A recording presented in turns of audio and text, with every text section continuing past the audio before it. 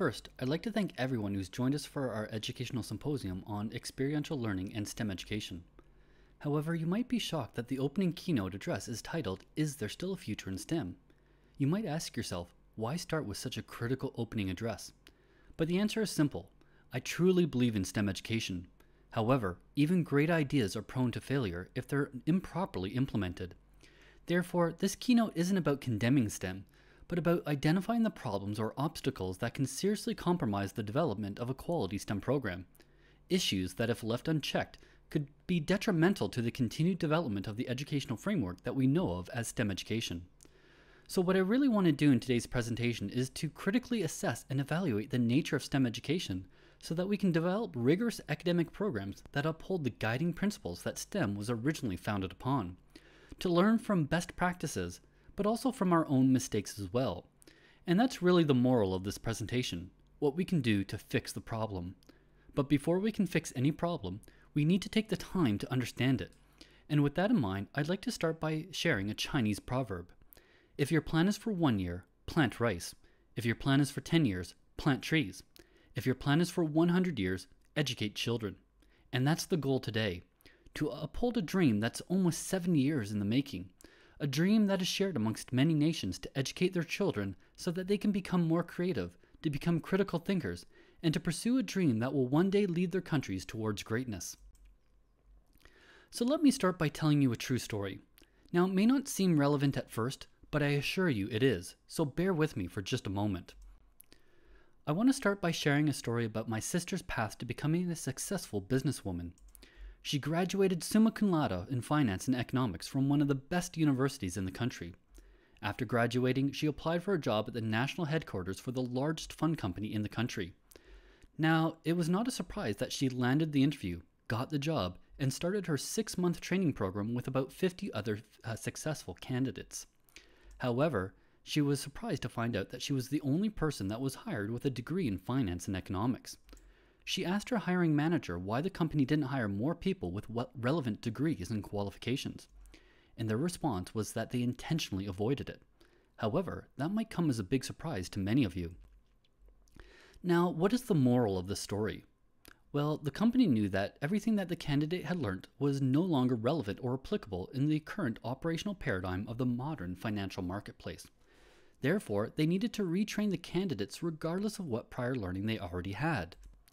In essence, finance and economic graduates learnt case studies from past events, analyzed multiple hypothetical models, and had the benefit of hindsight when modeling data. Moreover, students had learnt about policies and regulations that may no longer be applicable to the current marketplace. And as a result, what the students had learnt had influenced their decision-making process, and this pre-established conceptual paradigm was often detrimental to the employee's success. Now, what was the cause of this perceptual paradigm? Well, so many graduates had established a paradigm of looking at historical data, analyzing hypothetical alternatives, and analyzing the merits of possible solutions of historical case studies. This resulted in a phenomenon known as paradigm paralysis, a term that was popularized by Joel Baker. In this context, these individuals were so used to looking at historical data in depth and formulating numerous hypothetical solutions that they ended up not being able to act on anything because they were essentially paralyzed by indecision as they tried to explore numerous hypothetical solutions to the same problem. As a result, the company knew that these individuals were typically incapable of effectively evaluating the live data. Now, I'd like you to keep the story in mind because I'm going to return to this idea later in the presentation.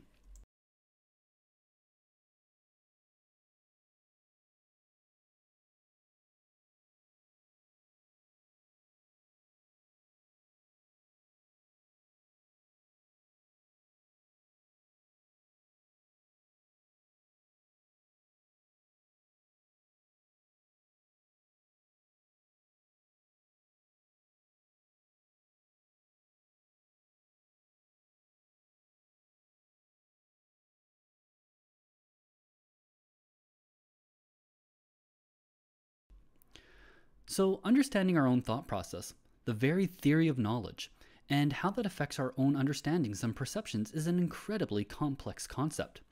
And clinical psychologists will spend their entire careers trying to answer this very question.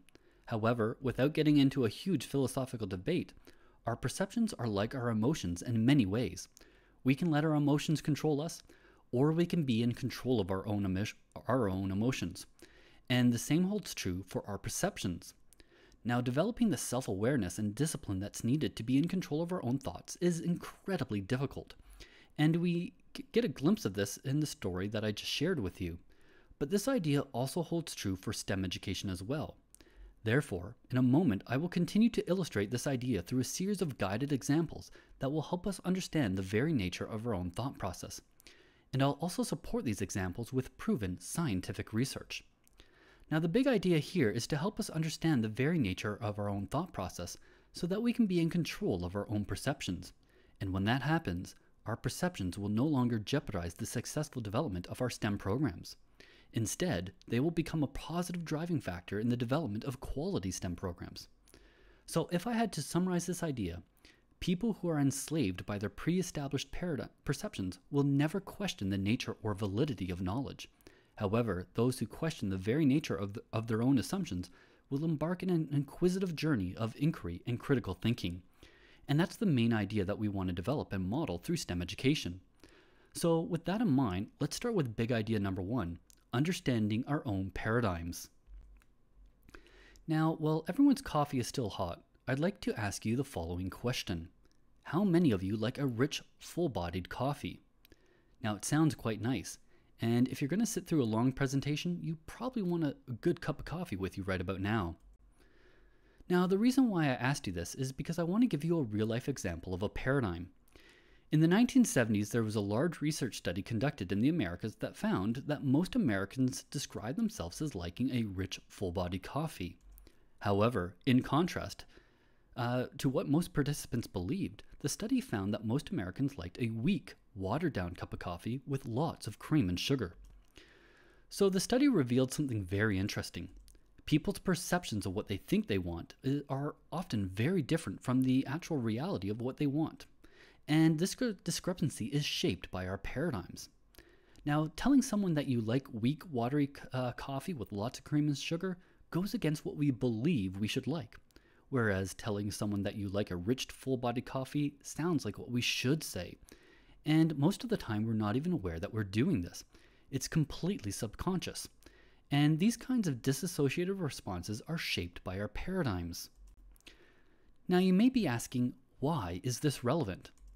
Well, what I found in STEM education is that the reality of what people think they want and what they actually want in reality are generally two very different things. And this is particularly true of parents and administrators. And I'll return to this idea later in the presentation. So let me give you some case studies, because this phenomenon is not unique. It happens throughout all aspects of life, from business, education, religion, and politics. But the ideas are completely transferable, and they will help us understand the nature of our own assumptions. And that will help us when we move on to critically analyze our perceptions of STEM education. Now, in the 1970s, Howard Moskowitz was commissioned by Pepsi to develop the best product. Now, when the data came in, it was scattered beyond belief. There was no bell curve that could be used to indicate what the best product should be. Now, the recommendations that were made by Moskowitz at the time were as follows. You cannot, and I repeat, you cannot make the best Pepsi. Instead, you need to create a series of Pepsi products that would cater to different market segments, even if they didn't even know what they wanted themselves. Now, this idea was unheard of at the time, so Pepsi rejected the findings because it went against everything their past successes had taught them. It went against their established paradigms. Now, I'd like to fast forward a few years in time. Moskowitz then goes on to take his revelation to Prego, who at the time had limited market share in the United States. Now, in his studies for Prego, Moskowitz experimented with 45 different spaghettis, and he found that people generally fell into three categories: those who liked a plain spaghetti sauce, those who liked a chunky spaghetti sauce, and those who liked a spicy spaghetti sauce. Again, this research study revealed that most people did not even know what they liked until they were given the opportunity to challenge their own assumptions. And this was because they were caught in a particular paradigm. But what caused this conceptual paradigm in the first place? Well, Most people at the time believed that they should like a traditional Italian spaghetti sauce, because admitting that you like something that wasn't authentic just didn't sound right. However, the reality of the fact was, most Americans' palate was very different than the average Europeans. So again, we see that people's perceptions are very different from reality, and this discrepancy has been shaped by our paradigms. But before this time, businesses and customers alike were not aware of this phenomenon. As a result, companies were not innovating because they were trapped in this idea of business as usual, and this is how things have always been done. Moreover, customers didn't even know what they liked until they were given an opportunity to explore different product offerings for themselves. And as we saw with Pepsi, they only wanted to look at how to make the best singular Pepsi product, rather than looking at ways to innovate. And why was that? Because the obvious solution was different than what they had always done. It went against their established paradigms. And this made them incapable of perceiving the data that was presented to them by Moskowitz. So what was the result of the study? Well, Prego went on to become the most successful spaghetti sauce in the continental United States. And this was because they acted on the research that was presented to them, and they tried something that no one else had ever done before. Now, in hindsight, the idea of creating different product offerings to cater to different market segments seems incredibly obvious now. But this was a completely new and novel idea at the time. Now you might ask, what happened to Pepsi?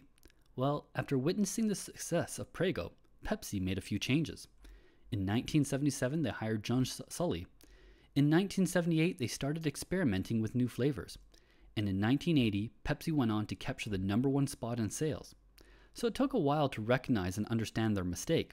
After all, they were unable to conceptualize the recommendations that were made to them many years earlier, because the data didn't fit into their perceptual paradigm of how a business should be run. Now you might be asking yourself, how is this related to STEM education? As these examples illustrate, most people's perceptions of what they think they want and what they actually want are two very different, disassociated concepts. And this holds true to our perceptions of STEM education as well. Our entire perception of STEM is shaped by our paradigms, and as we've seen, paradigms can blind us from the truth.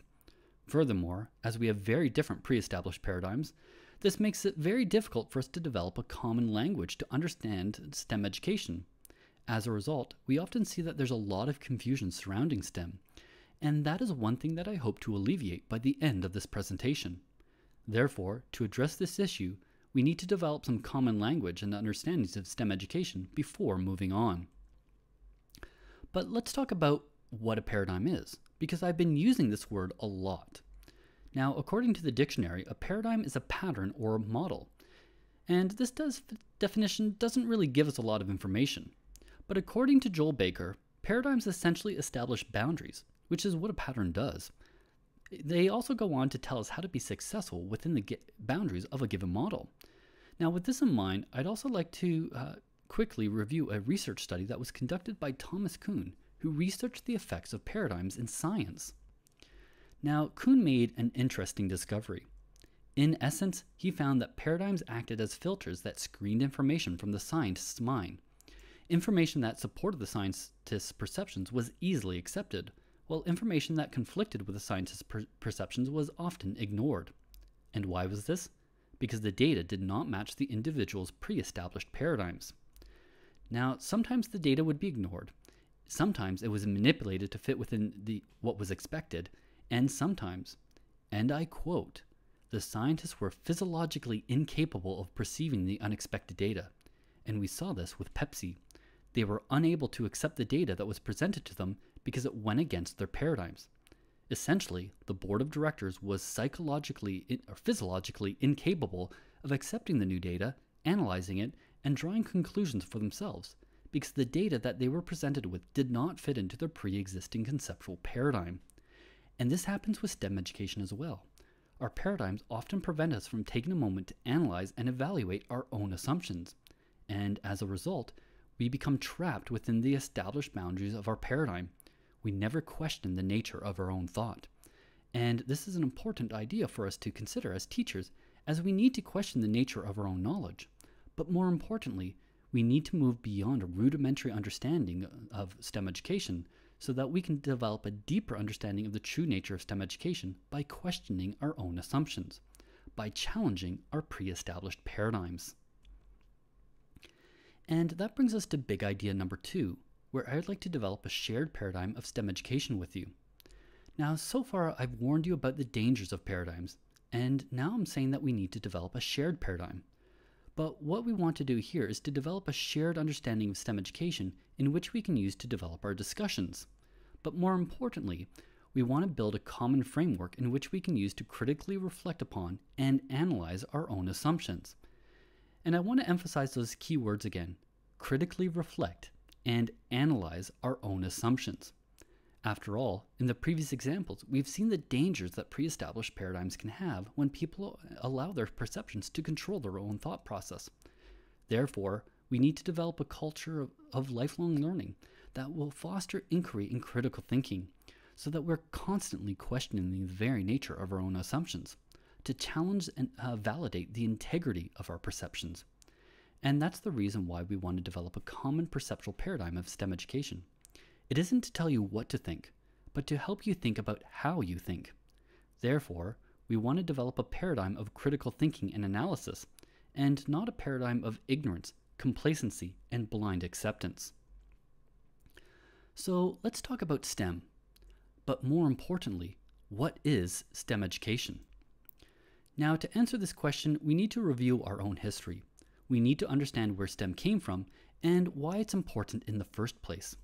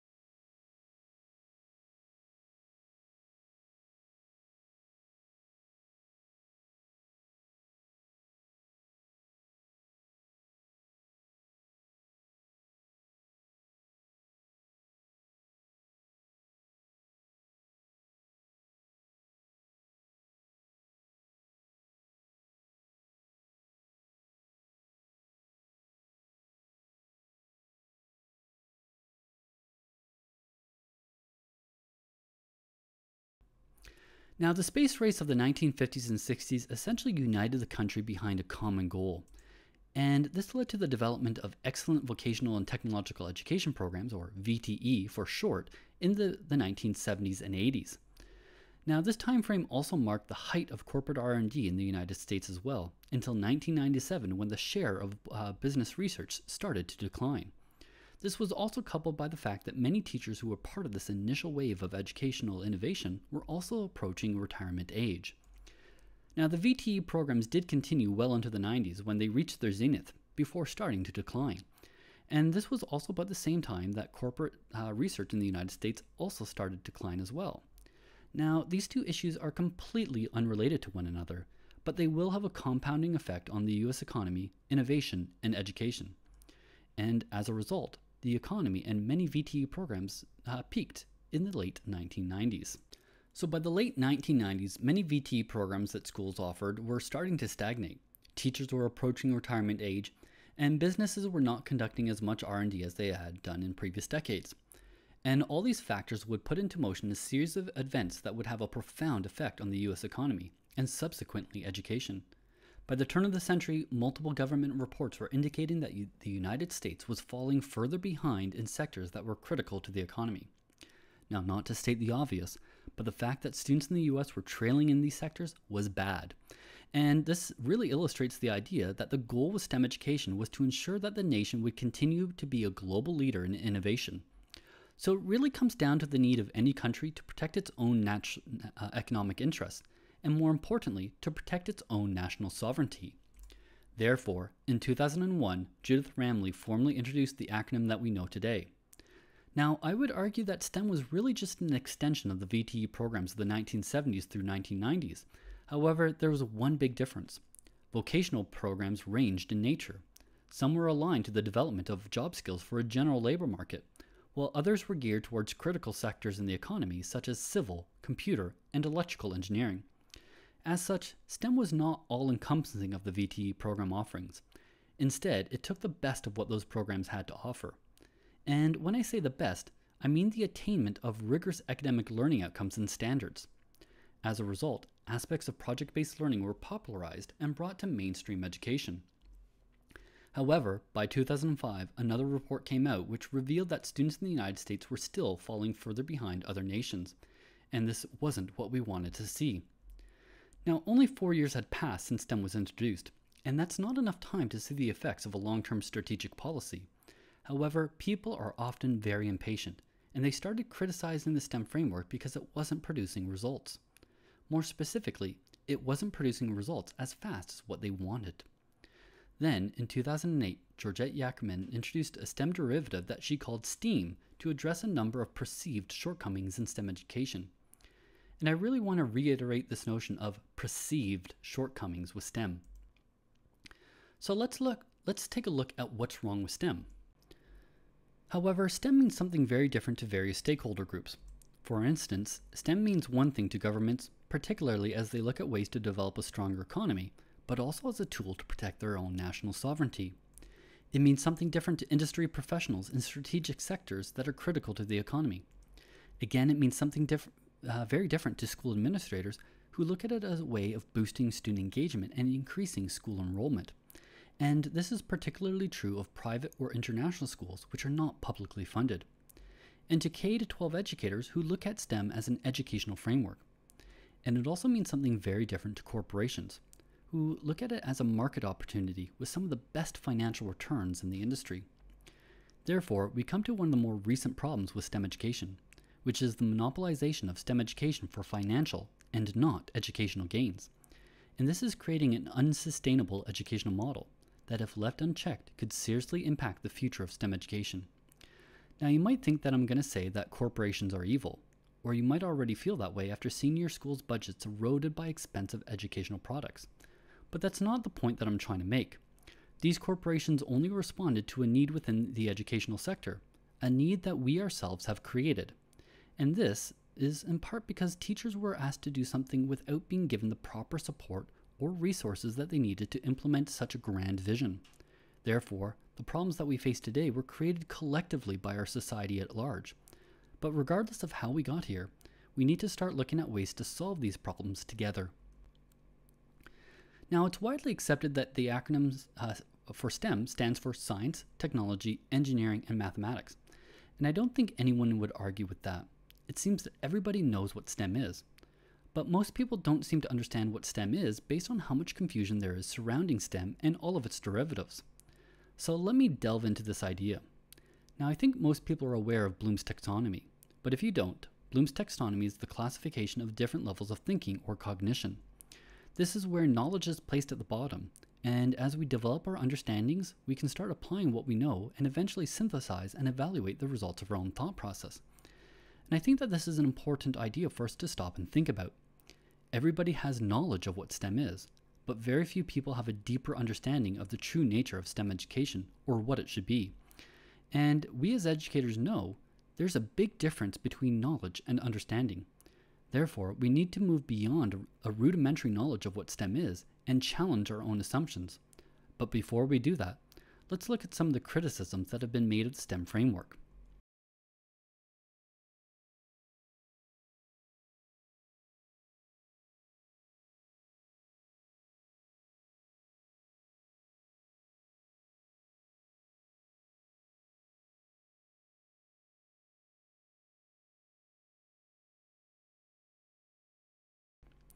Meanwhile, Roos believes that we should promote a new structure that also includes the arts and humanities, stating that it's through STEM plus MA progress that we have the chance to become practically wise.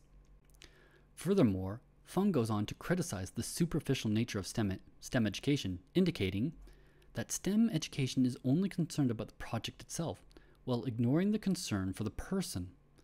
And this criticism also explains why China has adopted its own interpretation, which they refer to as STEM plus 四智教育, which essentially means STEM plus quality moral education.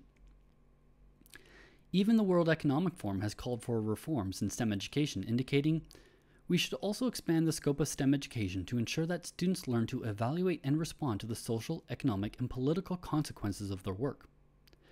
Now, all of these examples illustrate some very critical views on STEM education and present a very grim outlook for the future of STEM. So much so that these criticisms might lead you to think that there is no future in STEM education. But I don't believe that. Now, while these criticisms are valid, they didn't solve the problem. Instead, numerous STEM derivatives were created to solve a problem without understanding what caused the problem in the first place. And this has led to an incredibly confusing landscape for educators and administrators alike. But the worst part is, because of all these STEM derivatives, there's no longer any common language or perceptions of what STEM is anymore. And that has made the problem even worse. So let's take a look at some of the popular acronyms. We have STEM, and we also have STEAM, which adds creativity through the arts. And I think everybody already knows of these two acronyms.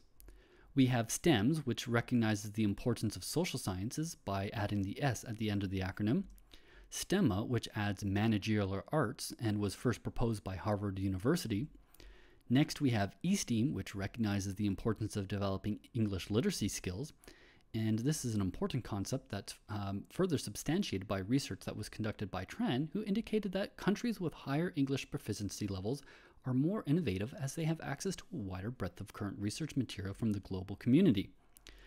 Therefore, this idea of including an ESL curriculum into STEM education is an important concept that will help students in non-English speaking countries develop the skills that they need to access a wider range of research materials. And this leads us to another derivative known as STREAM, which adds reading and research to the STEM framework. And finally, we have STEM with a double M, which was created by Dr. Stephen Meyer and Reverend John Gretz, who added the values of Christian missionary to the mandates of STEM education.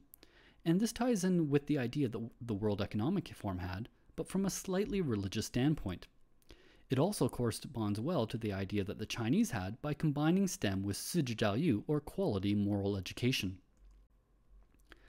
Now, I would like to argue that these criticisms of STEM are not actually directed at the educational pedagogy of STEM itself, but address evident shortcomings or failings of poorly designed projects or curricula.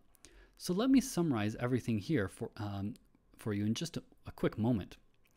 All these comments indicated a lack of creativity, a lack of meaningful connections with the human or social aspects of what we do or why we do it, and that STEM places too much emphasis on the act of doing instead of reaching the desired learning outcomes.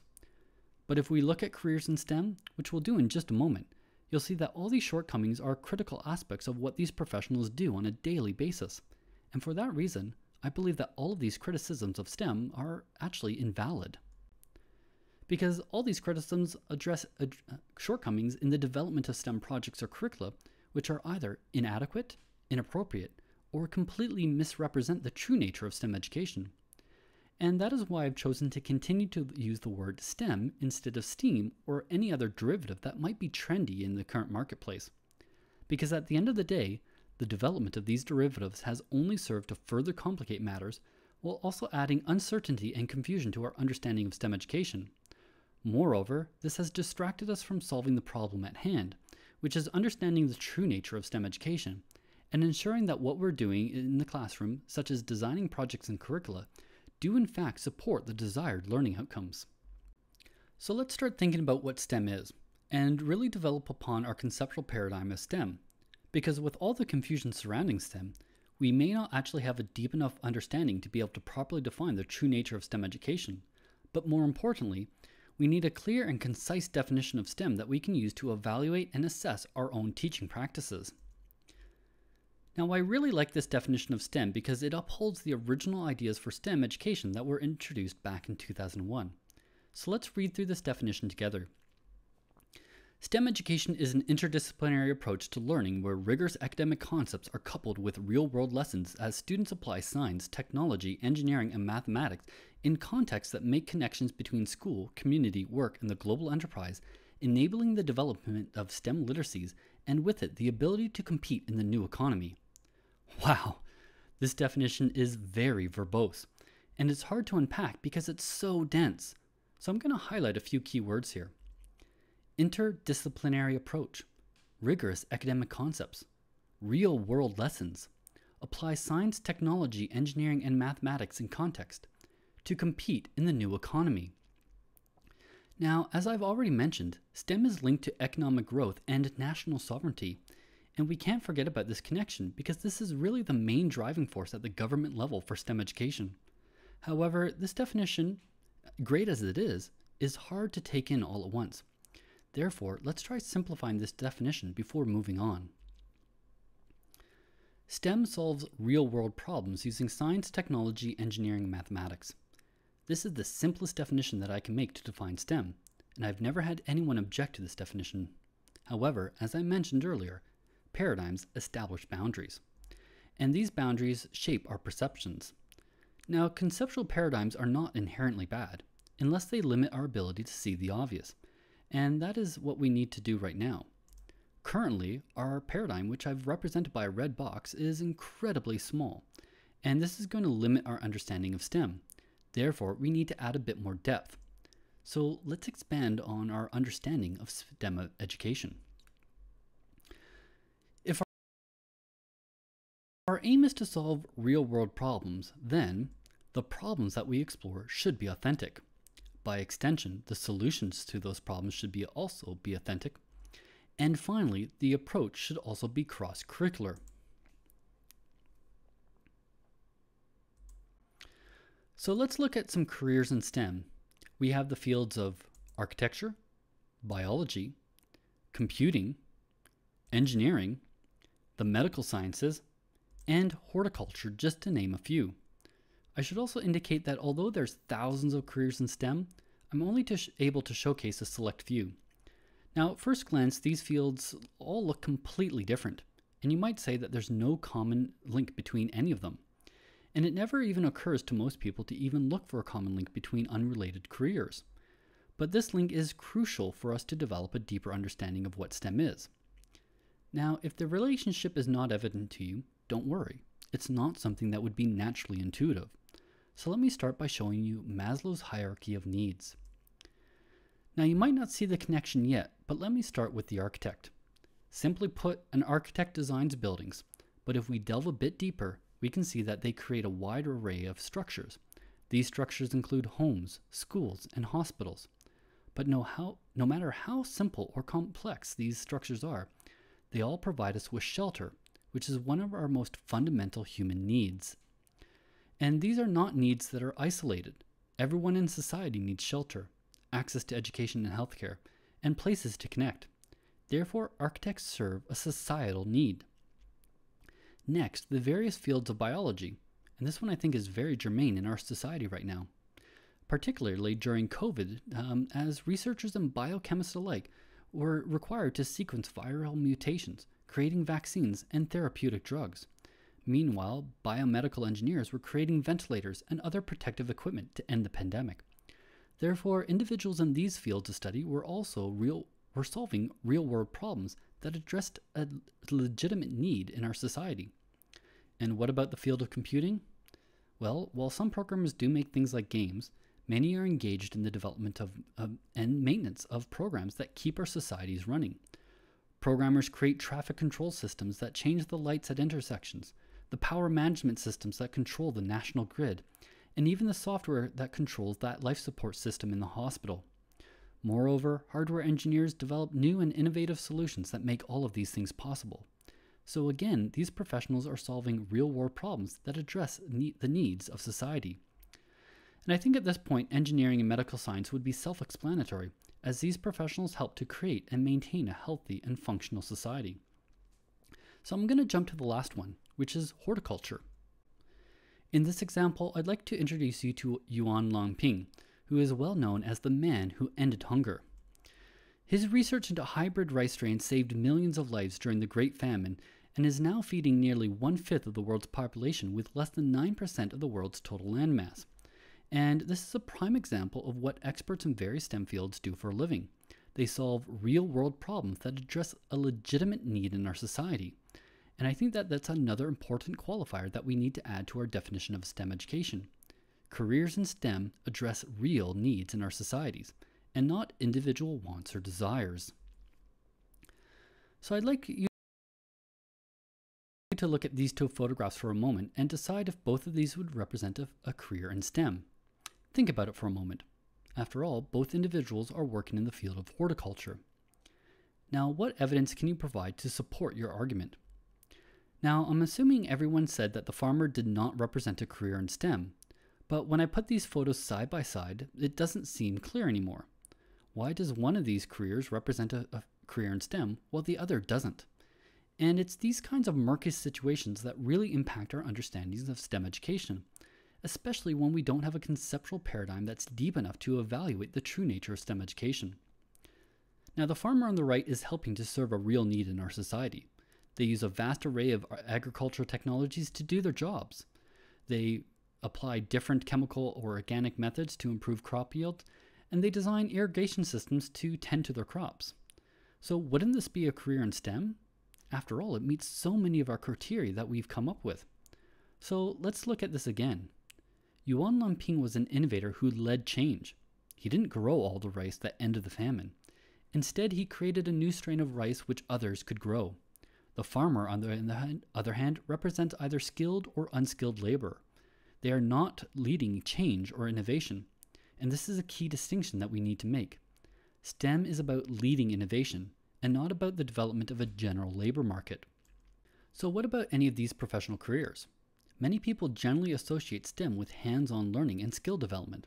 So highly skilled or professional-looking jobs are often considered to be a career in STEM. And this often influences our choice as educators when we are planning our curriculum and making classroom activities. Let's take the chef, for instance. Is this STEM? And what evidence do we have to support that argument? Well, we all need to eat. But as we saw with the example of the farmer, a chef is catering to individual wants or desires, not a legitimate need that addresses a societal issue. And for this reason alone, being a chef is not a career in STEM. Next, the sales clerk. And this could be selling insurance or any number of luxury items such as designer clothing to sports cars. But again, these professionals are catering to individual desires and not societal needs. But what about the contractor? They're dealing with structural engineering, electrical systems, plumbing, and so much more. So if the architect and civil engineer are considered careers in STEM, shouldn't being a contractor be considered a career in STEM as well? Well, while the contractor has a working knowledge of engineering, they're the skilled labor or the skilled workforce that executes the vision of the architects or the engineers. They're not the ones driving the innovation in the first place. So again, we see the separation between innovation and skilled labor, which needs to be a factor in our understanding of the true nature of STEM education. So at this point, we should have a very clear definition of STEM education, which is much easier for everyone to understand. And we also have enough depth to be able to critically analyze and evaluate our own educational practices. So let's quickly review what we've covered so far. STEM solves real-world problems using science, technology, engineering, and mathematics, and should explore authentic problems by developing authentic solutions, using a cross-curricular approach, while addressing legitimate needs in our society, and should lead innovation through creative problem solving. But I should also emphasize that although numerous hands-on skills are learned in STEM, the focus of STEM education is not about developing skills for a general labor market, but should be about leading innovation. So if we go back and review all the criticisms that have been made of STEM, we can see that these arguments are invalid based on our current framework. Let's quickly review each one of them one at a time. STEM lacks creativity. STEM omits the humanities. STEM lacks management skills. STEM only focuses on the project itself. STEM does not respond to social or economic consequences. As we've seen, STEM is all about creative problem solving and often requires us to look at a problem from a different perspective. Therefore, STEM does involve creativity and critical thinking. STEM is in fact centered around the humanities, and as we can see by the focus of solving real-world problems, that these are actually centered around societal needs, and our curriculum design in STEM should also mimic this as well. The fact that STEM lacks management skills is also a misnomer, as STEM is all about leading innovation. And this requires students to learn about project management, collaboration, while also developing communication skills as well. So we see that STEM should cover these skills if it's being done properly. Next, the fact that there's a growing number of people saying that STEM only focuses on the project is a very concerning trend. And part of this is because of the number of do-it-yourself kits that are being sold under the guise of STEM education. Now, there's nothing wrong with do-it-yourself kits, or the companies that sell them, but these do-it-yourself kits often do not uphold the ideology of STEM education. However, the use of these kits is growing exponentially, and this is being driven by the amount of confusion surrounding STEM education, and a lack of support being given to educators who've been thrown into a program without any training or support. And finally, that STEM does not consider the social impacts of innovation. Again, the statement is completely inaccurate. Look at the development of hybrid rice strains by Yuan Longping, or the study of renewable energy. Look at the development of all the technologies that we use in everyday life, which helps to improve our lives. And then think about how all of these innovations have impacted the social and economic well-being of our society. Therefore, all of these criticisms are invalid, and that's why I've decided to continue to use the STEM acronym, because at the end of the day, there's nothing wrong with STEM education if it's done properly. And that brings us to big idea number 3. At this point, I'd like to provide you with some classroom examples to apply our current understanding of STEM education with. As we saw with the original definition for STEM education, the goal is to create real-world lessons that apply science, technology, engineering, and mathematics in an authentic context. And this is an important idea because it helps show our students the reasons why they're learning these concepts in the first place, which provides clarity as the students can then understand the value of what they're learning, visualize their future career paths, and begin to imagine the type of lifelong learning that's going to be associated with that journey. But in order for us to make that kind of impact, we need to make sure that the learning opportunities that we offer our students are meaningful, authentic, and academically stimulating. Therefore, we need to ensure that our projects uphold rigorous academic standards that will help prepare our students for the new global economy. So, building on this idea, we'll review several STEM projects, evaluate them based on grade level expectations, and then we'll look at ways to ensure that we're either achieving or exceeding the desired learning outcomes. Here are several projects from a grade 11 program that I worked with a few years ago. Now, if our goal is to create rigorous academic programs that will foster innovation in key economic sectors, and this is what we're doing in a grade 11 project, then we have a serious problem, and the school thought so as well. Therefore, I started going through these projects, and I did see some potential in some of them, so let's focus on this drone project in a little bit more detail. I decided to redesign this project, but this approach of using a 3D doodle pen, that had to go. With the original project design, there was no math, there was no science, and there was no real use of technology either. Everything was just focused on the act of making a drone. It was completely reactive in nature, where STEM should apply the engineering and design process, which is a well-planned and methodical approach to design. Therefore, after redesigning the projects, we started with this. Here you can see the students are using specialized equipment such as calipers to take specific and precise measurements.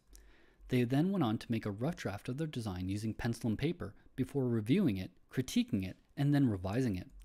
Finally, the students digitized their designs using a CAD program so that they could print their designs using a 3D printer. Now you might say that this looks great, but as I mentioned before, STEM should solve real-world problems. So you might ask, how does this drone project address a legitimate need in our society?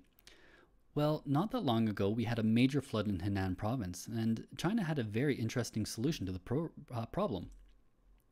It was an automated drone that could be deployed to restore 5G cell service over a 50 square kilometer area for up to 5 hours.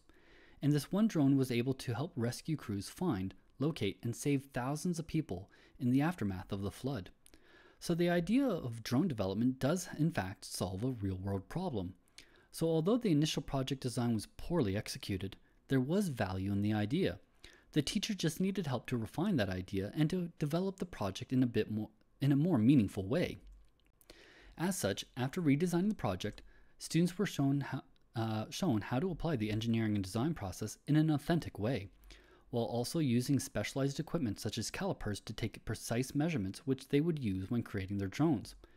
They created designs on paper, analyzed their ideas with their peers in a formal critique process, and revised their designs before digitizing these designs using a CAD program, so that they could use technologies such as 3D printers in an authentic way to support the desired outcomes. And finally, they created a high-quality product that upholds the ideals of STEM education. Now here's a quick video of a student's final project. While it did use pre-made circuits, the drone itself was created by the students.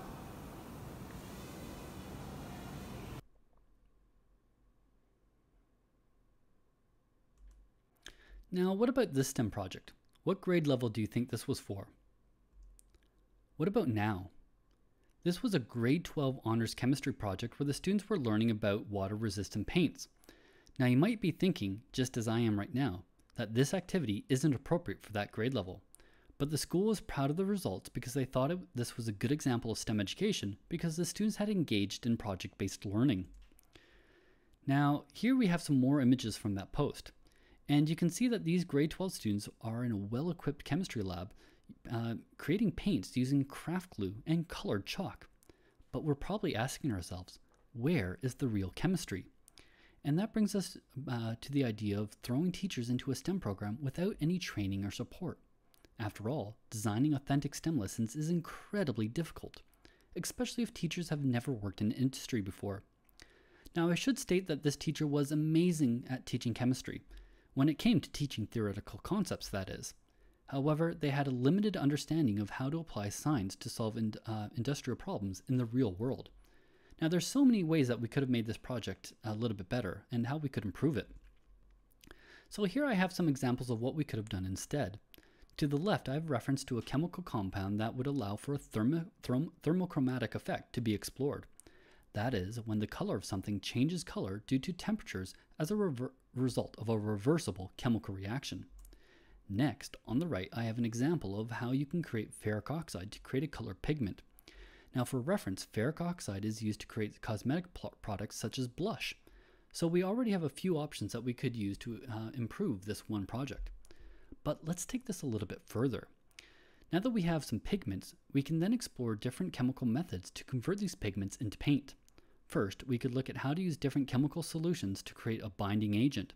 Second, we could look at our past to learn how some of the greatest minds of our time created masterpieces such as the Sixtine Chapel. At this time, paints were made using pigments such as ferric oxide and lapis lazuli, which were ground up into fine powders.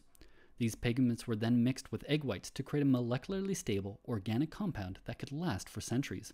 And in all honesty, these methods are actually superior to our current manufacturing processes in many ways. So this project could easily be redesigned in a way that would make it much more meaningful. Now, what about this project? Again, it's another social media post, this time for a grade 12 calculus project. Now, the post indicated that the students were exploring the velocity of a marble using calculus, but realistically, the math and the project are somewhat disassociated from one another. You don't really need the math to do the project, and you don't need the project to do the math. Therefore, these two aspects of the project are loosely correlated.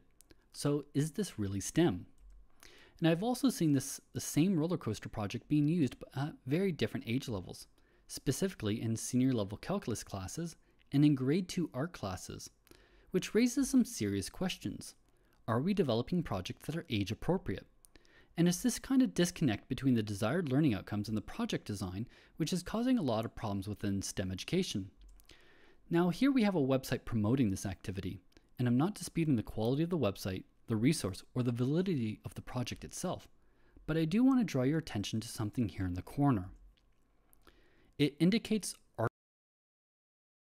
arts and crafts, hands-on fun, and that's how this project is being described. But when we look at the driving forces behind STEM, it's about ensuring continued innovation in the strategic sectors that were critical to the economy. Therefore, I will reiterate that STEM was created to ensure continued economic prosperity of the nation, which in turn plays a pivotal role in protecting our national sovereignty. It was never to create hands-on activities for students to have fun in class. So how did we get here? How did we deviate so far from our primary objective? Just look at these books, STEAM creations, and book-inspired STEAM activities for kids. And again, I'm not criticizing the book or the author, but I do want you to look at some of these examples of what people are starting to call STEM or STEAM education. But if you look here, it says craft brain. All these books and activities are representative of arts and crafts and not STEM. Now, STEAM was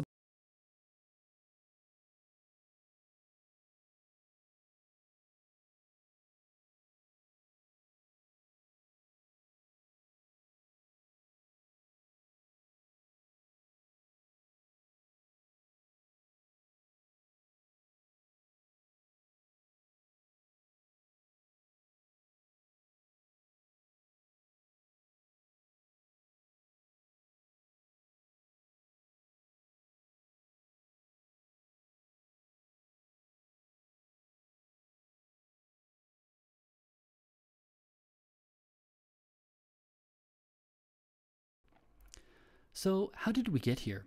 How did we reduce rigorous academic programs to nothing more than glorified art projects? To understand how we got here, we need to understand a number of cause and effect relationships that are happening in our society. We need to understand our own history. As I've already mentioned, the space race of the 1950s and 60s acted as a catalyst that galvanized all aspects of our society, specifically in America. And it ushered in an era of unprecedented collaboration between governments and industry, and the educational sector as well, which led to the development of high-quality VTE programs in the 1970s, 80s, and 90s. However, by the late 1990s, many of the educators that were part of this golden age of collaboration were approaching retirement age, and this in turn led to the stagnation of these programs. Moreover, by the year 2000, it was evident that innovation was slowing, and that the economy was lagging in key sectors. Therefore, STEM was introduced to solve issues of student proficiency in these key areas. However, a critical issue was overlooked. The root cause of these problems was never identified. We were quick to determine that student proficiency was trailing in key sectors to the economy, but we never stopped to ask why this was happening. So let me explain. The late 1990s onwards saw a lot of experienced teachers leave the profession due to retirement. Meanwhile, the introduction of STEM education in 2001 created huge demand for qualified teachers, and this shortage was only exacerbated by the effects of numerous teachers simultaneously leaving the profession. Moreover, while demand outpaced supply, appropriate actions were not taken to address the issues of teacher shortages in these key sectors. As a result, new teachers were often asked to teach STEM with little training or support. And as we saw in the report Rising Above the Gathering Storm, we didn't achieve our initial goals with the development of STEM education, and the situation only got worse with time, and that led to the development of numerous STEM derivatives. However, as we're starting to see, these derivatives such as STEAM didn't address the root cause of the problem. In reality, they only served to further complicate matters. To summarize, STEM was introduced to address a massive need in our society, and we see this burden being placed on teachers by local governments. However, teachers know all too well they're seldomly given the support, guidance, or resources that they need to fulfill these kinds of requests. Moreover, unlike what we saw happen in the 1950s and 60s, our current situation does not have a galvanizing catalyst to help foster collaboration between these three sectors: government, industry, and education. As a result, anything that involved hands-on approaches to teaching and learning started getting branded as STEM education. And this perpetuated a simplistic or superficial understanding of STEM education to take hold. Furthermore, as the result of confusion surrounding the development of STEM education, corporations started capitalizing on the business opportunities that were growing in the educational sector. And while some companies created completely new educational resources, other companies simply rebranded existing products to capitalize on a market that was ripe for the taking. And that brings me to my next topic. Now, as we've already seen, STEM was introduced to spur innovation by having students develop rigorous academic concepts prior to attending specialized university programs, and this would better prepare students for an increasingly competitive global economy. Moreover, this would also help to strengthen and improve the economy at the same time. However, in order for this to happen, the educational sector would need to develop curricula that could apply complex concepts in an authentic way, while also developing a sustainable educational model. And the only way to do this properly is to identify the desired learning outcomes and then design a program of study around transferable concepts that can transcend the test of time. However, the rush to develop programs has often resulted in technology purchases being made in haste, And this results in the learning outcomes being shaped around how to use a specific piece of technology instead of the authentic use of that technology. As such, the advent of STEM education saw thousands of products come to market. However, many of these products focus solely on the act of making a project and often fail to address key learning outcomes in the process. And as we saw earlier, this was a large contributing factor that led to many of the criticisms against STEM in the first place. Therefore, if we want to prepare students for the world of tomorrow, we need to act today. We need to focus on developing authentic programs of study that are designed around sound educational practices. And to illustrate this point, I'm going to show you some examples of STEM programs from 30 years ago to illustrate that quality curriculum development can withstand the test of time. Therefore, if we look past the fads, we can develop sustainable programs of study that are fiscally responsible as they maximize the life cycle of the equipment that is needed to run the program, which increases the return on investment while simultaneously developing a more sustainable curriculum that targets the most rigorous academic standards. With that said, I want to talk about the idea of fads versus enduring knowledge. Here we have a school that's showcasing one of their new STEM products, a race car track for CO2 dragsters, and this is a project that I personally really like. It's also one of the best-selling project kits from companies such as Hygienius and Pitsco. Now, while some STEM products have only been around for a few years, this one product has been sold in the United States for close to 70 years now. For example, here's the Pitsco Guide to Education from 1990 that I used as a student, but CO2 racers were popular much earlier than that. In these final examples from the mid-1950s, you can see that these do-it-yourself kits became popular in the United States during the US-Soviet space race as they inspired young Americans to get interested in aerodynamics and propulsion. Now, although this was a little bit before my time, my father's generation would build these rocket-propelled cars and race them in large tournaments, some of which were even held at the national level. Now, we can see the influence of rocket-propelled vehicles as a major driving force in our society today. From the development of the fastest land-based vehicle, which was essentially a rocket on wheels, to our modern-day maglev technologies. All these advancements came from the study of propulsion and aerodynamics. Therefore, the idea of rocket propulsion and aerodynamics are ideas that can transcend the test of time. And although some of the methods that we use will vary over time, the core learning objectives, that is the curriculum at the heart of the project, that has remained the same. And I think that this is an important thing to consider when developing sustainable STEM programs. We need to look at the desired learning outcomes and be careful not to be distracted by new fads or technology. So with that in mind, I want to show you some examples of what our technology programs look like in the 1990s, just to illustrate this point. Here we have an example of this project back in 1993. Again, this is before STEM even existed, but you can really see the cross-curricular nature that these programs had back then. Not only did the students design, build, and test their racers, they also dealt with the logistics of setting up the tournaments, broadcasting, and providing live commentary of the event as well. Now, fast forward 30 years. I wanted to start a broadcasting program post-COVID to help parents be part of their child's school community again. Therefore, I pulled out all of my old camera equipment out of storage. Now, most of this equipment was purchased in 2002 when I started my first company, so this isn't state-of-the-art equipment. However, all the schools, high-end private schools that attended this tournament were amazed at how sophisticated the setup was. Everyone commented that they had never seen anything like this before, and that shocked me. Think about it. How did we digress so far? And why is it that I'm constantly looking to our past to find inspiration for our future, particularly in the fast-moving fields of science and technology? But that's not the only example that I can give you. So I want to take you back to another class project from the mid-1990s. This was an amazing aviation project that my teacher, John Perkins, designed in collaboration with an aerospace engineer. Now, we spent the entire term learning the math and science of aviation, manufacturing techniques, electronic control systems, and much more. And at the end of the day, we had built a scale model that we flew out of the local airport. And this is a great example of what an interdisciplinary approach to real-world lessons which offers rigorous academic concepts would look like. Moreover, I think that this is what the government was looking for when Judith Ramley introduced STEM back in 2001. So when I started developing aviation projects for STEM programs here in China, I did exactly what John did almost 30 years earlier. I reached out to industry professionals and started working with an aerospace engineer from the Nanjing University of Aerodynamics and Astronomics.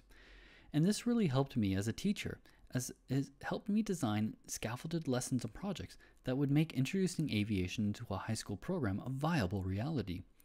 But we don't see this kind of collaboration happening anymore between governments, industry professionals, and teachers anymore, and this has really been to the detriment of STEM education. Now, as I've mentioned before, STEM should solve real-world problems. So you might be thinking, how does the study of aviation address a real-world problem? Well, recently I came across this news story on CNN which illustrates this idea perfectly. Johan wanted to know if his life choices were having a positive effect on addressing climate change, so he contacted CNN for help.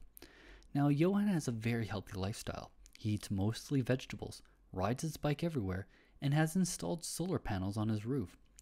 Now, based on all these factors, his carbon footprint is about 40% less than the average American. However, there's one choice that makes and negates all his other lifestyle choices.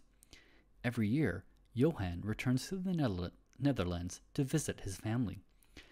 As we can see in this example, all the choices that he has made as an individual were dwarfed in comparison by the one thing that was out of his control: the emissions from commercial aviation. And so this idea of researching aerodynamics has and will continue to be important for years to come. And that leads me to my next example. While do-it-yourself kits provide educators with easy, ready-made projects that can be implemented with little to no preparation, these kits tend to offer very little towards achieving the desired learning outcomes of established curricula. However, rocketry has so many wonderful grade-level extensions for senior school students. Drawing inspiration from my own experience from the 1990s, I can speak to the scientific value that model rockets can have. Take this for example. Here's a balanced chemical reaction for a combustion-based reaction. Now, if you're not overly familiar with chemistry, let me explain what's happening. First, we have potassium nitrate or fertilizer, and this is mixed with regular table sugar. If this chemical mixture does not encounter a flame, it's relatively stable. However, it's capable of creating a powerful combustion-based chemical reaction that will create a large amount of thrust. During combustion, this chemical reaction will result in the formation of an inorganic salt, carbon dioxide, and water. Now, as an instructor, I wouldn't give my students the balanced chemical equation. Instead, I would start by reviewing how to balance a chemical equation, and then have my students balance this equation on their own before checking their work and moving on. Then, in order to create the most efficient rocket fuel, students would need to determine the molar mass of each compound so that they can determine the correct ratio of each. With the math completed, they would then be ready to create their own rocket fuel. Now, as it stands, this project would have them apply chemistry in an authentic way.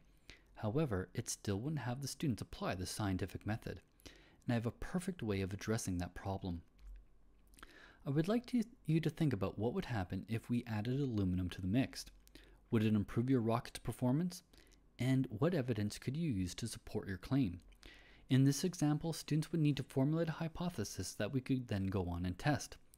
Now, in theory, adding something that's not necessary to balance the chemical reaction isn't recommended. However, adding aluminum to rocket fuel is the exception to that rule. Let me tell you a little bit more about this phenomenon. In the early 1950s, Kenneth Rumble and Charles Henderson conducted a series of experiments where they added aluminum to conventional rocket fuels. The results of their experiments indicated a dramatic increase in the exit velocity of combustion gases, so much so that this brought solid fuel rockets into similar performance levels as liquid fuels such as kerosene and liquid oxygen. Due to the research into chemical propulsion methods, the US Navy was able to significantly increase the range of ballistic missiles and suborbital rockets. Now, because this was a bit of a trick scenario, almost every student's hypothesis will be disproven by the experiment. However, this will give them a great opportunity to conduct some internet research. And students should be able to find the answers to this question, as the initial research has been declassified and can be found easily on the internet. But what about testing such a hypothesis? Well, in the 1990s we had to use analog test equipment. However, now we can use digital force meters, which opens up a world of possibilities. Now we can easily record and export precise data from our experiments directly to the computer, which makes it even easier to do this kind of experiment now than it was 30 years ago.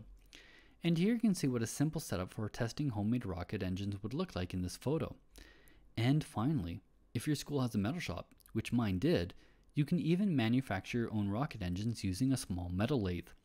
Therefore, you can see in these examples, when you develop a fully cross-curricular approach to teaching and learning, your projects will last longer, and this will lower your hourly cost of instruction. Moreover, each project will explore the core curriculum in far more depth. And this type of in-depth inquiry-based exploration, that's what's going to make students more competitive in the global economy. Now, without a galvanizing force to bring governments, industry, and educational sectors together, teachers have essentially been asked to do the impossible. And that's where corporations came to the rescue. Teachers were crying out for support, resources, and materials, and companies were all too happy to provide products to fill this need. But that also gave them an opportunity to start directing the narrative as well, which would give them the power to monopolize on what was unfolding in the educational sector. But I would like to build on this idea a bit more before moving on. Earlier in the presentation, I discussed that different stakeholder groups had different understandings of what STEM education meant to them, and that these ideas had diverged over time. And although it seems unrelated, geopolitics is having a pronounced impact on the global state of STEM education. There used to be a time when government support to build programs would help students develop skills that were needed to support critical sectors in the economy. And this would in turn help the nation become more innovative and competitive, which would continually drive more corporate R&D. And finally, access to a high-quality talent pool that understands the real-world application of science, technology, engineering, and mathematics made the entire industry more innovative, which in turn strengthened the economy and helped to ensure that the entire country continued to become wealthier over time. And finally, the generation of wealth from the private sector could be taxed, which would benefit the government. However, unlike today, where we want... Now, LEGO is a company that's done a great job of monopolizing the educational market. And don't get me wrong, LEGO is one of my favorite companies, and I highly recommend their products, while also issuing a word of caution about blindly jumping in on technology for all the wrong reasons, which isn't LEGO's fault if you do that. Now, this LEGO Dacta controller was released back in the early 1990s, but you may be surprised to know that the original LEGO robotics kits weren't designed for children. They were designed for engineering students at MIT so that they could rapid prototype ideas in the lab. And the first time I used one of these LEGO Dacta controllers was at the Faculty of Engineering at Queen's University. Now fast forward to present day, we now have LEGO Spike kits being sold to schools in droves to support lower year programming programs. Now this product is great because it has a low point of entry in the sense that you can play with it just like a toy. But there's so much potential in what you could do with it as well. And this toy-like interface and gamification of programming has become the cornerstone of a lot of STEM programs, especially as STEAM pushes further and further into the younger year groups. Now, while programming is important, it has begun to dominate the focus of most STEM programs, and this has been at the expense of all other sectors that are equally as critical to our economy. Now, because LEGO did such a good job simplifying coding while also providing a tactile learning resource, the idea that students could learn logic and abstraction from a young age really took hold in international education. For example, England went on to become the first country in the European Union to mandate computer science classes for all children between the ages of 5 and 16. And if you read through their national curriculum, you'll probably be amazed by the learning statements that are indicated in this document. Now, for anyone who's unfamiliar with the British system, Key Stage 1 is equivalent to grades 1 and 2 in the United States. Now, this document goes on to state the following: high-quality computing education, information and computation, abstraction, logic, and algorithms, analyze computational terms. So we're indicating here that children that are only 5 to 7 years old should be able to learn concepts such as abstraction and logic, as well as computational algorithms.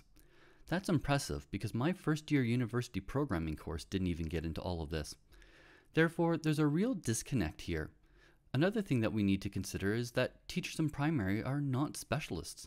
So you'll have this notion of asking a teacher with limited to no experience in programming being asked to teach advanced concepts in programming, which is incredibly unrealistic. Now, England is not alone, and in 2016, Finland also introduced programming into the national curriculum as well. However, Finland did identify the following in their initial action plan: Due to the varied skill levels of Finnish teachers in their ability to teach the basics, the Finnish Ministry of Education will be relying on private sector corporations in the initial stage. But this is really concerning. They are concerned with the teacher's ability to teach the basics. So when teachers are being asked to teach concepts when they lack the ability to teach the basics, it's only logical that students would go on to develop a flawed perceptual paradigm of what they're learning. And this type of ignorance is having a profound impact on the industry. Now, the appropriate age for teaching programming is widely disputed, and I'm not likely going to win that argument. But one theory that isn't contested in education is Piaget's theory of cognitive development. In Key Stage 1 and 2, we often use what's called physical, pictorial, or abstract, sometimes also referred to as concrete, pictorial, abstract. But I have an example here to illustrate this concept if you're unfamiliar with it. At this age, students are still developing their perceptual understandings of the world around them. They may be very creative and imaginative, but imagination is not the same as abstract thought. But the key thing here is that students at this stage are developing some level of abstraction as they move from physical to abstract representations in things like number systems. But this is very different than what abstraction means in computer science. Moreover, in grade 2 to 5, students are still using these tactile math blocks that you see here. These are the ones, tens, hundreds, and thousands blocks. While smaller values are used at the lower grades, the math example that I've provided here is more typical of a grade 5 curriculum. But as you can see, the students still wouldn't have learned concepts such as order of operations, algebra, Boolean operations, and logic, which are all key precursors to learning computer science if we're going to look at concepts such as abstraction, logic, and computational algorithms in an authentic way, which wouldn't start happening until the child becomes a teenager. Therefore, the only way that we can push such advanced concepts into such a young age group is to continually simplify and gamify a complex idea to the point of completely misrepresenting the true nature that the concept holds in the first place. Now, to illustrate the naivety of this decision, I turn to this UK article that was published by eFinancial Careers, How Computer Programming Became the Worst Choice of Career. But if one news article is not enough to illustrate a possible disconnect with our perceptions versus reality in education, let's look at another economic indicator. Here is a list of all the Fortune 500 companies in England. Now, despite being the first country to introduce a national curriculum that required students to learn computer science and programming, we don't see a single company in artificial intelligence, hardware or computer engineering, or software development. And when we look at critical skills shortages in the United Kingdom, we see that electrical, computer, and software engineering are at the top of the list. And there are also many other sectors listed as well, which I talked about earlier when discussing the different types of careers in STEM at the beginning of this presentation. So let's look at how these critical skill shortages affect the economy. Well, as this report shows, the UK has serious skill shortages in sectors that are critical to the economy, such as engineering. And this has made the United Kingdom dependent on foreign expertise and technologies, specifically in telecommunication infrastructure and network engineering. And due to the current geopolitical situation, many MPs perceive that there's an imminent threat to England's national security. Whether or not such a threat really exists is another issue completely, but there's enough of a perception to urge the government to end all contracts with leading telecom giant Huawei. But what does this decision mean for the British consumer? Well, they'll be left paying for a multi-million-dollar network overhaul that will see the delay of 5G services nationwide. In layman's terms, they will pay more money to have an inferior service for several years while they catch up to the rest of the world. And this will have an adverse effect on businesses as they will have to compete using older and slower network technologies while paying more money to access those services in the first place. Therefore, the failure to meet the needs of these critical sectors does have a direct effect on the economy, security, and national sovereignty as well. So how is it that a country that has invested so much time, money, and resources into developing a national computer science curriculum be lagging so far behind other nations that don't even offer computer courses in their curriculum? Well, remember that story I told you at the very beginning of my presentation? The one where the Fortune 500 company didn't want to hire graduates with relevant degrees because they often had a flawed operational paradigm? Well, that's what we're seeing here. In order to teach programming to all students, regardless of their aptitude or interest in programming, companies needed to resort to the simplification and gamification of programming skills, which has resulted in the true nature of programming being misrepresented to an entire generation of students. So I want to return to this quote from the Finnish Ministry of Education. Due to the varied skill levels of Finnish teachers and their ability to teach the basics, the government knows that their teachers do not have the skills needed to teach programming properly. Therefore, they're going to rely on corporations to create ready-made solutions that would allow the average teacher to be able to teach programming with no prior learning or experience being necessary. So let me show you what one of these solutions looks like in practice. This is a video that I was given by an experienced computer science teacher. As you can see, they just clicked on the insert button and the code magically populated the relevant areas. Now, to a teacher or administrator who knows nothing about programming, it would be easy to walk into this class and be impressed by what's happening. But in all honesty, all we've done is to completely misrepresent the true nature of programming, and that would encourage the wrong students to pursue programming for all the wrong reasons. In reality, what we've done is created a flawed perceptual paradigm of what programming is, and that could be detrimental to the student's future success in the field of computer science. But let me further support this notion with some evidence-based research. So here we have a key takeaway from a research study from the Rochester Institute of Technology. They indicated that teachers face several challenges when presenting the fundamental concepts of programming in the classroom. The research study also found that students who learned programming using a block-based environment had a higher probability of producing syntax errors than in an authentic text-based programming environment.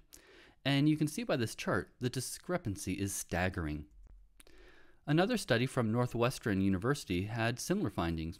They indicated that students generally found block-based programming to be easier, but the students went on to identify issues of authenticity. Now, when we think about the original mandates of STEM education, which were to create rigorous academic programs to compete in the new economy, the very notion of our instruction methods lacking authenticity seems questionable. Now, please don't get me wrong. Programming is incredibly important, but it's also an incredibly difficult subject area to teach well.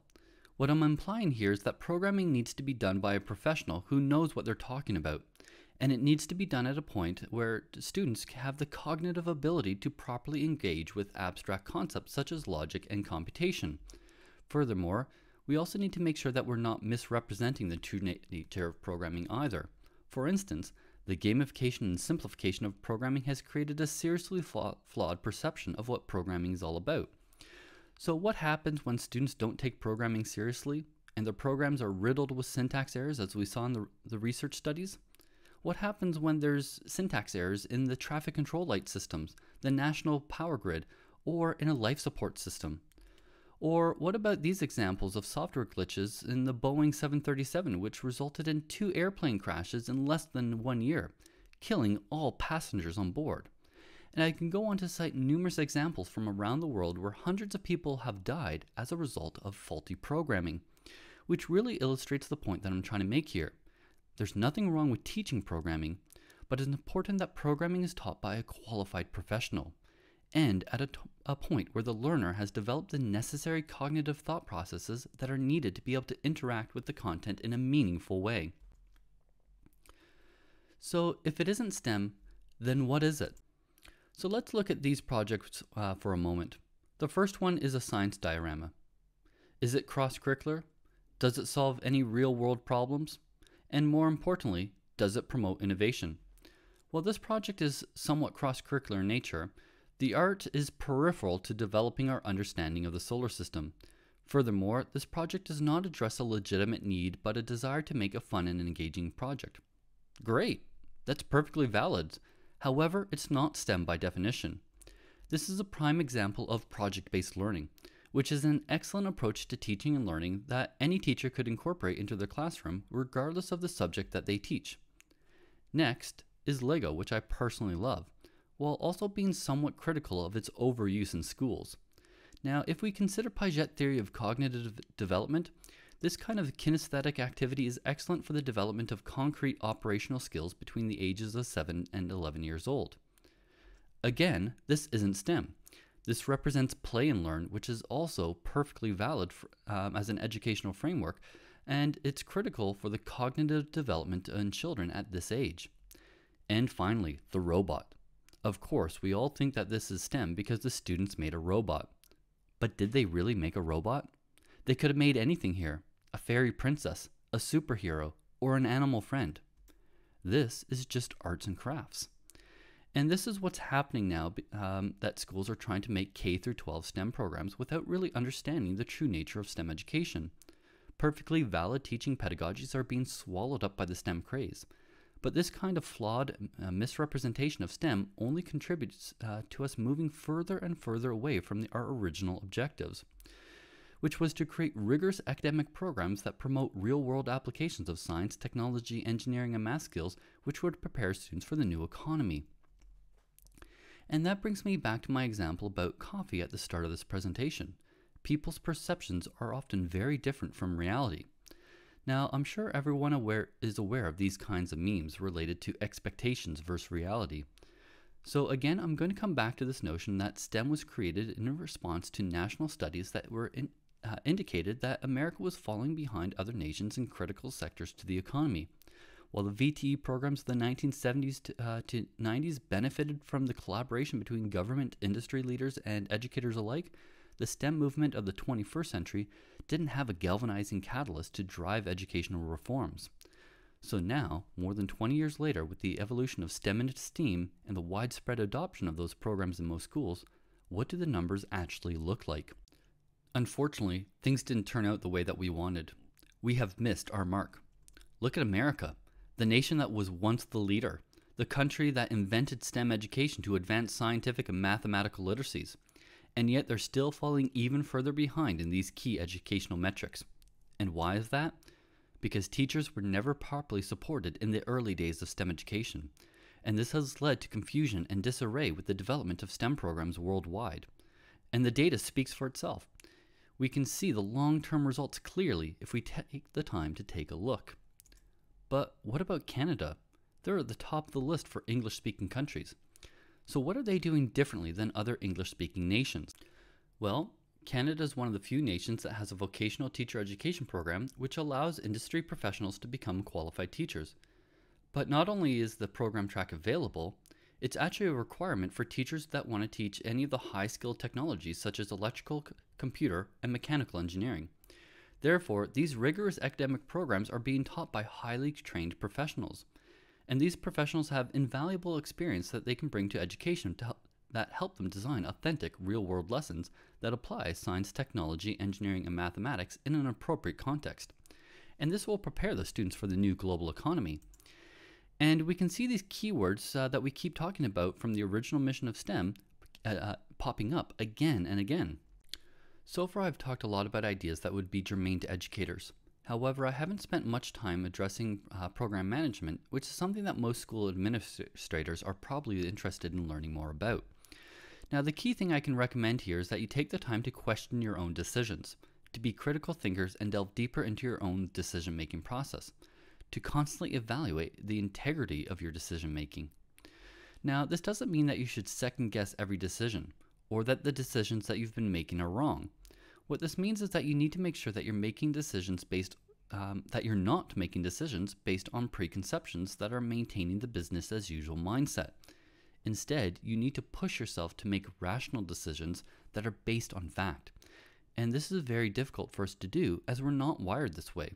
We're a species that's governed by our emotions and not logic. And we've seen so far, even the CEOs of some of the world's largest companies still struggle to overcome this challenge. Therefore, leaders need to take a moment for themselves to step back and critically reflect upon their own ideas, and to make sure that their actions align with their school's vision and mission statement, which is an idea that's at the heart of what most business schools around the world teach their MBA graduates. However, there's no right or wrong answer here, only a mindset of critically evaluating the very essence of the decisions that we make, to ensure that our actions uphold our ideals, vision, and corporate mission statements. Now, remember when I introduced the idea that most people's perceptions of what they think they want compared to what they actually want being two very disassociated concepts? Well, we see this concept is particularly true for parents and administrators regarding STEM education. Let me illustrate this point. Here in China, parents want the best for their child. They want a holistic education, and they don't want their child to go through the mass hysteria of an exam-based system such as the Gaokao. But what's the first thing that these parents do after pulling their child out of a rigorous exam-based system? They typically enroll their child in either IGCSE courses, which is just another exam-based system, or they get their child to take as many AP classes as possible, which again is just another exam-based system. And this example really illustrates how parents' perceptions of what they think they want for their children being completely different than what they actually want. They often think that they want a holistic approach to education, but in reality, they just swap one exam-based system for another. And they pay a lot of money for this, so they expect results.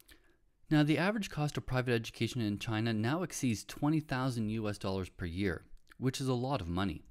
And in Shanghai, that average is over $40,000 a year. And this notion shed some light on the recent policy changes to crack down on the private education sector in China. However, the key takeaway here is that there's a lot of money in private education, and parents want to get their money's worth. Now, because of the expectations, which is phenomenally high, coupled with the cost of tuition and unprecedented level of competition, school administrators want programs that can sell. Therefore, administrators typically want to see highly marketable programs that show inclusive, holistic, and engaging hands-on activities. And as we see with some of these examples, we had inclusive hands-on activities being done, but many of them were not holistic and they failed to meet the appropriate learning outcomes, which brings me to another key point. There's a difference between showing and doing, and while it's easy to show people that we're providing STEM programs, it's very hard to do it well. And this brings us to these two different ideologies for STEM education that administrators are constantly grappling with. They often think that they want inclusive programs that are fun and engaging, but they also want to give the parents exactly what they want, which is a rigorous academic program that will improve test scores. However, we often find that these two ideas are incompatible with each other, and this creates a phenomenon that's known as academic culture shock. Now, culture shock always starts with the honeymoon phase. And there's a lot of excitement around launching a new STEM program, and lots of money gets spent. But that's followed by the rejection phase, where schools are expecting to see positive returns on their investment, but are often faced with disappointing results that did not meet their expectations. When their multi-million-dollar investment turns into this, a bunch of glorified art projects and an unmarketable pile of junk, which brings us to the regression phase, where school administrators grapple with the idea of what to do next. And one of two things will happen here. Ideally, the responsible parties will sit down, identify the problem, and develop a strategic action plan that takes into consideration what the school can feasibly do with their resources, while also developing an action plan that's aligned with the school's vision and objectives. Alternatively, emotions come into play, and this often leads to bad financial decisions as we continue to support the mistakes that we've already made. At this point, we get trapped by emotional attachments to bad investments, which represent various sunk costs. And this results in decisions that will only result in the program dragging on and draining financial resources before eventually going on and failing altogether. And this brings me to a conversation with a teacher who was really distraught with what was happening at their school. They were hired as a STEM and makerspace teacher, but the school had gone through such an emotional roller coaster that with their past implementation strategy, that shortly after hiring the teacher, the principals got to the point where they never wanted to hear the word STEM uttered in their school ever again. And that kind of backlash against STEM education is starting to grow as more schools enter the rejection phase due to poorly executed plans. Regrettably, these situations seriously impact the future of STEM education and will continue to do so unless we start taking immediate action to solve the phenomenon. So how does this situation come to pass? Well, it starts when school administrators often invest in equipment and facilities to create a need, rather than starting with the development of a curriculum and then making strategic purchases to support the desired learning outcomes of that curriculum. And they do this as they want to get a program up and running as quickly as possible. Generic purchasing guides are typically used in these kinds of situations, but this approach is very naive because these purchasing guides will not take into consideration limiting factors such as the amount of space a school has, the finances available to run the program, the number of students which can be enrolled, or the expertise of the teacher who will eventually teach the program. Moreover, most of these purchasing guides are published by the very companies that sell the equipment, And they don't care about the development of the school's curriculum. They only care about their bottom line, how much they can sell, and how much money they can make selling it. Next, teachers are brought in to teach a program, and they often complain that they don't have the appropriate materials that they need to teach the curriculum. As a result, project development often resorts to the lowest common denominator, which is typically results in the development of glorified arts and crafts projects. And finally, this results in a compromised program development and a growing level of frustration between parents, teachers, and school administrators. Now let's look at some examples of misaligned equipment purchases that have resulted from using Easy Start guides for STEM education. In this example, the school spends thousands of dollars on equipment which they believe represents STEM education. They thought that this would provide an authentic hands-on learning experience which would support what the parents wanted from a premium education. In this photo, we can see a class set of Singer sewing machines which were incredibly expensive top-of-the-line units. But is this purchase aligned with the development of rigorous academic standards that will help get the child into a top university? After all, this is what parents are typically paying for such a high premium for when they enroll their child into a private educational system. In this example, we can see the school started teaching skills for a general labor market, and this is because they naively thought that hands-on learning is the same thing as STEM education. But this kind of skill set is misaligned with what the parents expect for their child's future. As a result, parents are likely to become displeased that their child is not being given the rigorous academic program that they've paid for. Now, let me put the parents' concerns into context for you. The average wage for a seamstress is $12.94 in the United States, which is just above the poverty line. And in developing countries, it's less than $2 a day. But some private schools are charging more than $40,000 a year for tuition. Therefore, parents that are spending this kind of money on private education are expecting rigorous academic programs that will help get their child into the best universities possible, and for their child to go on and get high-paying jobs. They're not typically going to invest thousands of dollars for their child to learn skills for a general labor market unless there's a really good reason for it. And this raises another good point. Not all schools need to focus on getting every student into universities like Harvard, Yale, Princeton, or Oxford. There's a need for schools that serve a niche market.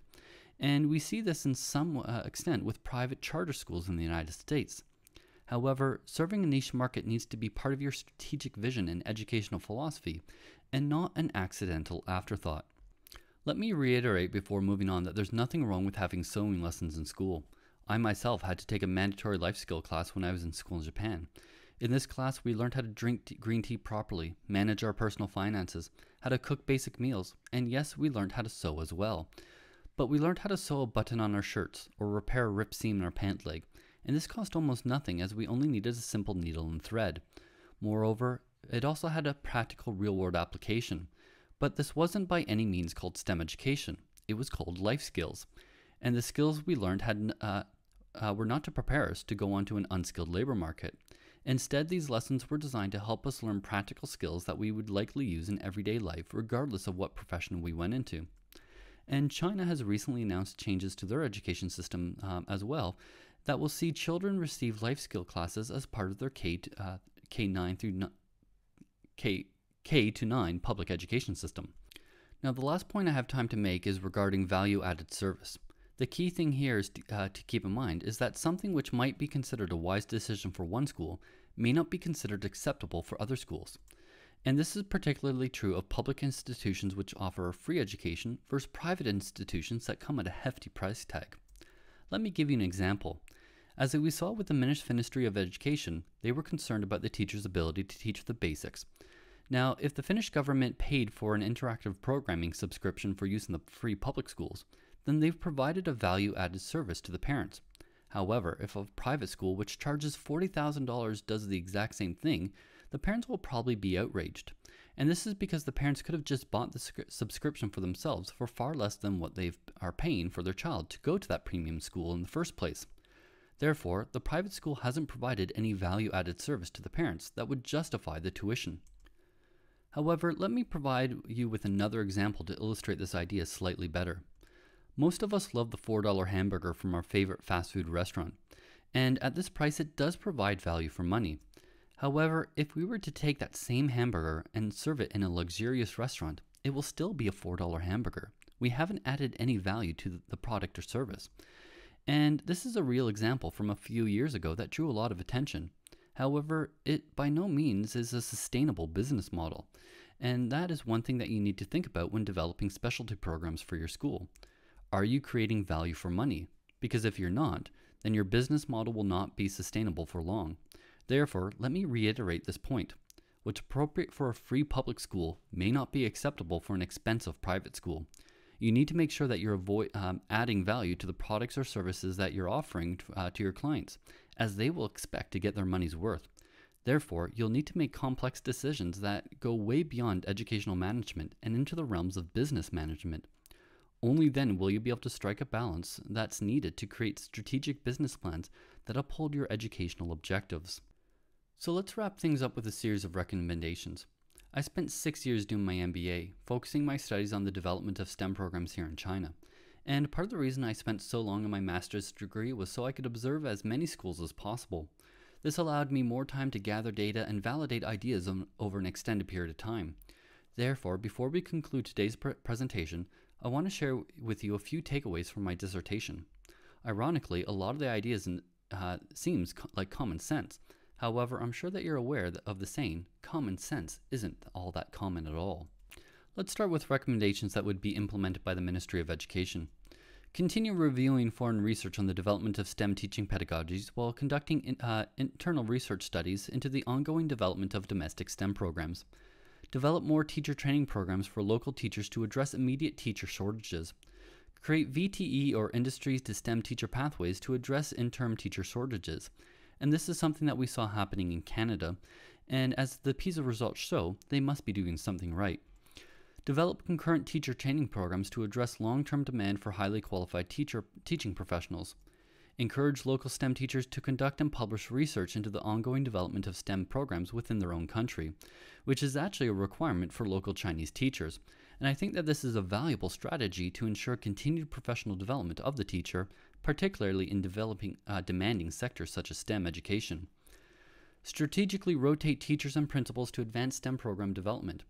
Again, this is a strategy that the Chinese government has put into place to help ensure the development of high-quality educational programs nationwide.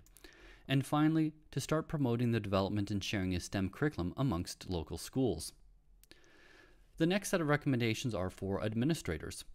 It is important for administrators to work with STEM teachers during the early stage of a program's development. Now, although this sounds obvious, it doesn't happen all that often, particularly at private schools, as administrators typically start with a mass investment to get the program going before hiring a teacher for the program. Promote a unified school-wide understanding of STEM education while also emphasizing the future role STEM has in the school's long-term educational strategy. And while this is incredibly important, it hardly ever happens in practice. Offer brief in-service programs to provide accurate information about STEM programs to help dispel any misconceptions that may form otherwise. And again, reaching out to community partners can have a huge impact on teaching and learning. However, we don't see this happening much anymore, which is very unfortunate because we saw the benefits of collaboration that the VTE programs in the 1970s, 80s, and 90s had. Learn from the school's STEM teacher and try reaching out to local community partners which could offer additional guidance and insight. And finally, try sharing best practices with other schools via curriculum sharing, publishing of research, or through teacher and principal rotation programs. And this is something that the Ministry of Education in China is trying to encourage through the introduction of its new educational policies. However, it can be very difficult to encourage private schools to collaborate with one another, as they're often in direct competition. Next are recommendations for purchasing departments. Avoid making uninformed purchasing decisions. Again, this seems incredibly obvious, but most purchasing decisions are made by finance departments that do not understand the details of the purchase that they're making, and this often leads to a lot of bad purchasing decisions or substitutions being made. Work with STEM teachers to make relevant equipment purchases. Make purchases that support strategic learning outcomes.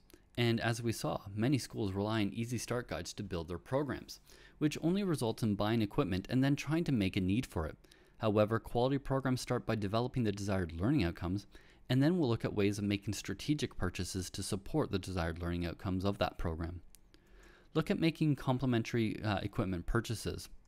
Work with teachers and IT departments to avoid compatibility issues, or develop support strategies to aid in the successful implementation of the new technologies. as compatibility issues are some of the biggest issues that I see on a regular basis. Now, part of this results from uninformed purchasing decisions being made by the school, but let me give you an example. Many schools are implementing a one-to-one or bring-your-own-device program for students, and these programs are often centered around school-wide use of Apple computers. However, equipment is purchased for the school's STEM program that's only compatible with Windows computers. Again, it seems obvious, and yet it's happening at most of the schools that I've seen over the past 10 years. And finally, avoid buying into proprietary equipment architectures. Or, if this kind of investment is necessary, invest heavily into one system architecture and avoid unnecessary diversification into similar yet incompatible ecosystems. And the last section is about recommendations that teachers can use. Work with the school administrator to develop an educational plan for STEM programs that develop and focus on educational expectations while also supporting the teacher's needs. Determine the number of courses being offered, how many sections of each course will be run, and how many students can safely or viably attend each class section. Determine what equipment will be needed to offer the proposed program and compare this with the funds available for the equipment and material purchases. Identify if an asynchronous learning approach is needed to maximize the use of equipment purchases, or if a program with a fixed chronological order will provide better learning outcomes. Set key learning objectives for the course and make strategic purchasing decisions that support those learning outcomes. Spread out purchases over the course of several years while constantly reassessing the curriculum objectives and then adjust purchasing decisions accordingly. Make additional purchases that complement the pre-existing purchasing strategy and to strengthen the learning outcomes of the existing program. Well, that's a lot of information, but that brings us to the end of our presentation. Is there still a future in STEM, and what we can do to fix the problem? I hope that you've enjoyed what we've covered today and that you've learned a lot from this presentation. And I also hope that you'll enjoy all the hands-on activities that we have planned for you throughout the rest of the symposium.